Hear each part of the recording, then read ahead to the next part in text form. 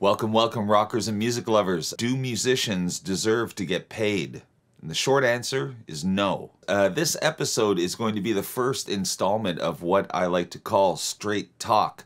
We're going to talk about all kinds of things involved in the music business and what musicians like us might encounter as we're trying to earn our living. Now, before you pull out the pitchforks and the torches and start storming the castle, let me explain. If you have gone to the trouble of booking a show, agreed upon a date, a time, and a price, and you have executed your part of the deal, well then, of course, you deserve to get paid. Everybody deserves to get paid for the work they do. But why are so many musicians having trouble getting paid? Doesn't it seem like that there are always a few people in the local scene that seem to be getting all of the gigs? And why is that? And why are so many musicians struggling all the time? Talented musicians who have taken the time to learn their instruments, to learn music, and who are really good at what they do, why do they not get the gigs? To me, the answer is pretty simple. It might surprise you, or it might not.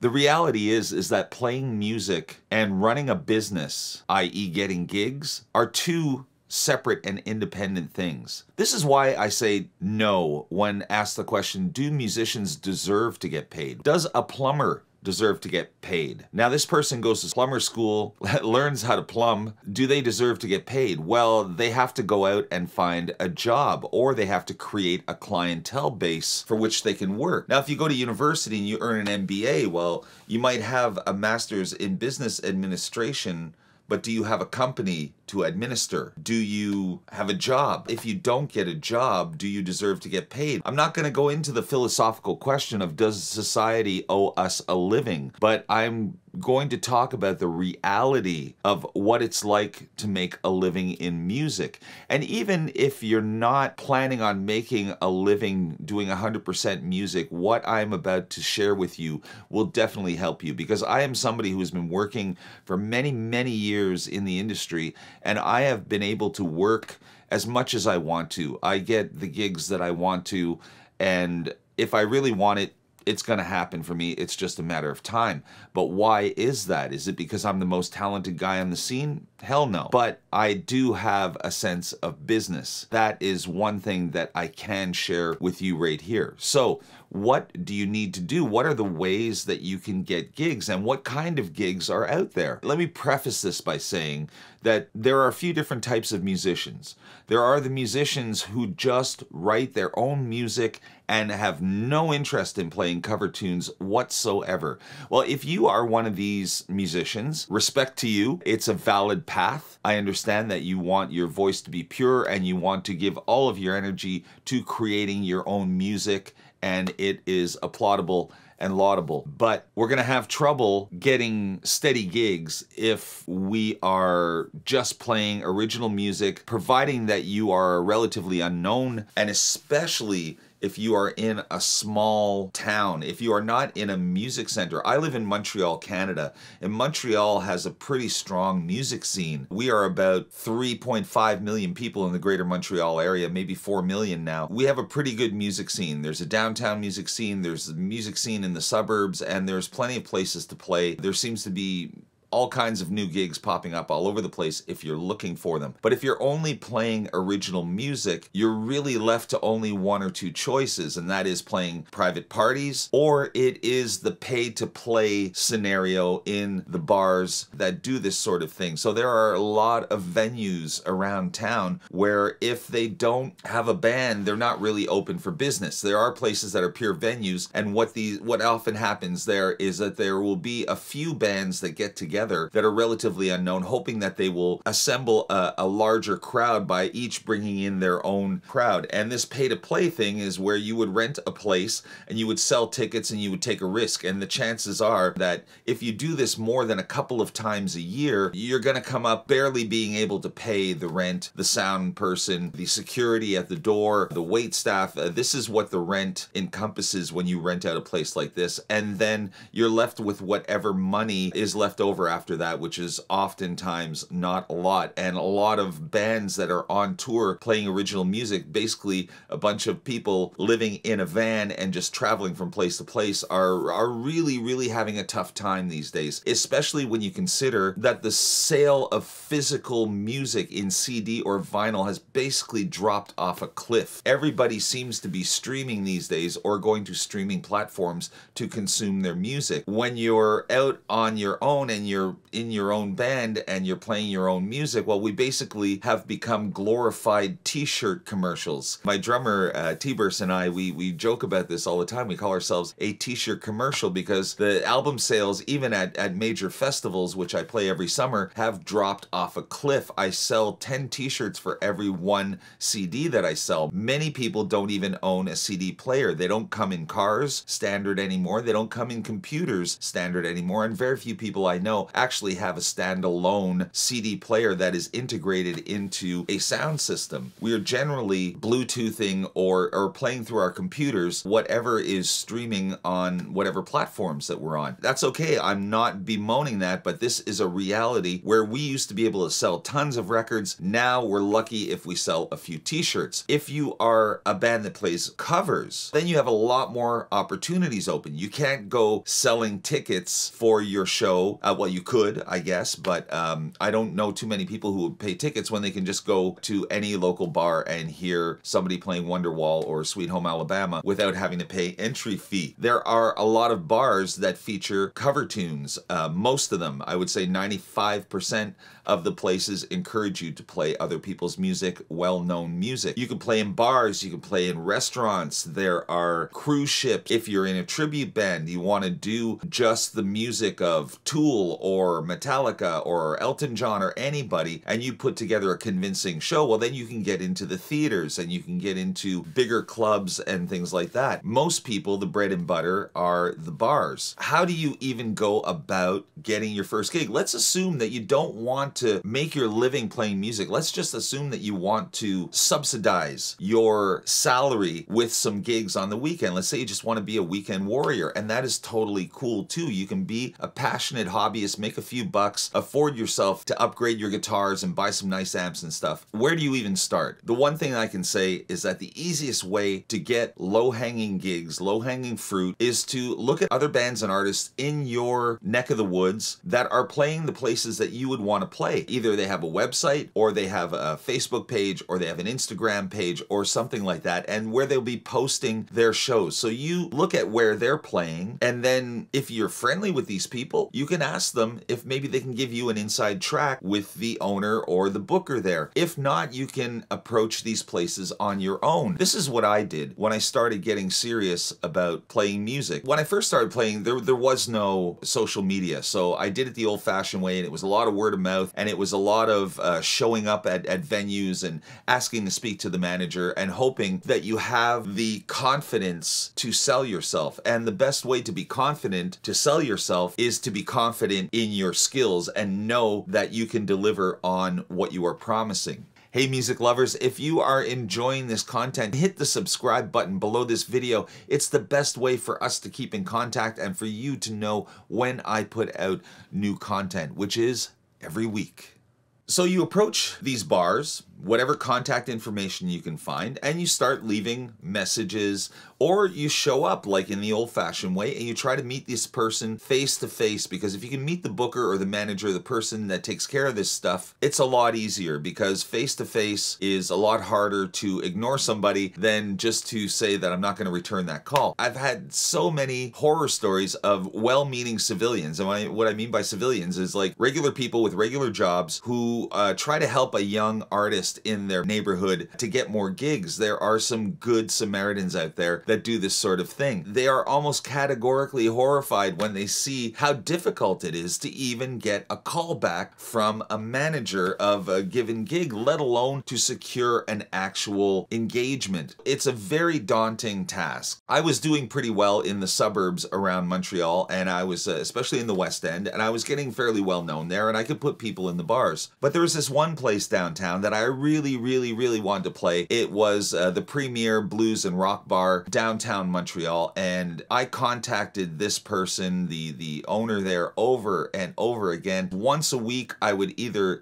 send an email or leave a voicemail. I was basically ignored. I was ignored for months. Finally, I wrote an email to this person knowing that they were getting through, and I just said, look, what does it take to play at this place? I've been contacting you for months. I know you're ignoring me. I know you're getting my messages, but I'll tell you what, after 5 months of courting this place, I said, look, allow me and my band to play one night, and if at the end of that night that you don't think that we're one of the best bands that you've ever had in that place, you don't have to pay me. Now, wow, it's a really bold statement, but I was confident that I could have competed with the best at that time. Of course, with an offer like that, I got my gig. The owner was there watching my first set, and at the end of the first set, we killed it.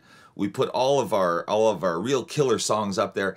And as we finished the last chord, bam, of that first set, I heard him say to his buddy there, now that's the kind of mix that we need at this bar. There you go. After all that, he didn't even know that I was his new best friend. I had to go through the process of being ignored and saying that there's no way I'm gonna let myself get down on this. Fast forward a couple of weeks and I'm playing this place on a more regular basis, and I'm in there on a Thursday night when it is absolutely dead, but the band is killing it because we're so excited that we're playing at this new cool place. Well, who walks in but the founder of the Montreal International Jazz Festival? Had I not gone through all of that, promised to play for free if he didn't like me, here I am face to face with the founder of the International Jazz Festival of Montreal. I played there that summer because of that meeting. So had I not gone through all of this process, I would have missed the opportunity to play in front of almost 10,000 people in my hometown at one of the biggest music festivals in the world. And I can't even count all the other opportunities that have come to me from playing these places. Let's say that you don't have the kind of confidence to sell yourself. Well, then maybe you have a friend that you can coach, who can represent you, who can call on your behalf. Suffice it to say is that there is no magic formula to getting the gigs except for perseverance, cold calling. Another time was I was doing exactly what I said. I was on social media, basically stalking another band who was doing what I wanted to be doing, and I was going to the places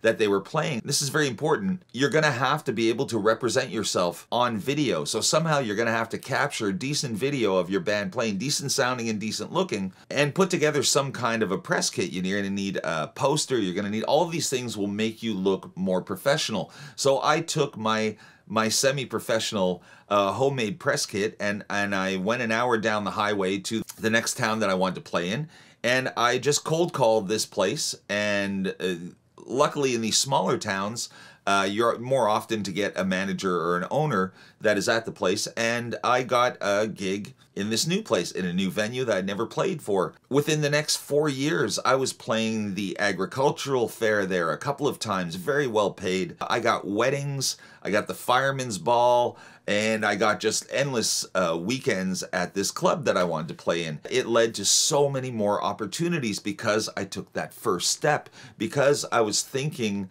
like a business person and not just like a musician. Again, we go back to the question is, do musicians deserve to get paid? Well, of course, everybody deserves to get paid for the work that they put in. But how do you put in that work? Is that you get on the phone, you get on the email, and you find friends. We all have friends who are musicians who are doing it. Ask to be invited up. I did this for a friend of mine in Montreal. I invited him down to one of my regular gigs. I got him up on stage with the band. I made sure that the manager was there to see him. And then I went to the manager afterwards and I introduced this guy to the manager. Now, if you have a friend like that can do the same for you, well, that's a leg up. There are so many ways to do this, but you have to put in the work, and you have to be cognizant that playing music and booking gigs are two completely independent skills that need to be learned if you want to have any kind of success. You don't have to be making a living purely out of music, because let's face it, we're in a gig economy. This is the definition of a gig economy, which means that you're going from one contract to another. And in music, it's basically short-term, single nights, or some places book 2 nights in a row. And then after that, you're back